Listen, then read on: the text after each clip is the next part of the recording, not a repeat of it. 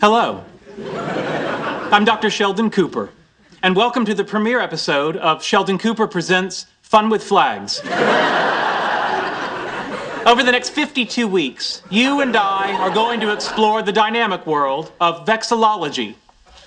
Hang on, Dr. C. What's vexillology?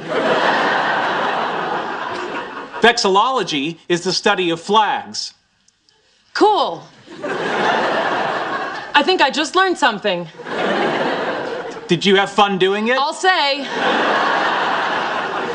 Fun and information are two sides to this video podcast, not unlike the only two-sided state flag, Oregon. Oh, look. Hello, Mr. Beaver. In future episodes, we'll answer some burning questions. What's the only non-rectangular flag? What animal appears most often on flags? What animal appears second most often on flags? And more. Sweet! Why are you waving a white flag? I'm surrendering to fun.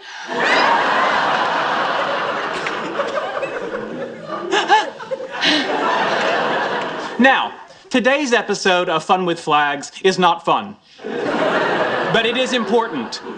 Flags. You gotta know how to hold them, you gotta know how to fold them. Let's start by identifying the parts of our flag. This edge is the hoist, and it's used to carry... Excuse me. Cut! Wait, did you not see we are rolling? Well, I'm sorry, I'm having dinner with Penny. I have to get out of here. And I have flag knowledge that I have to get out of here.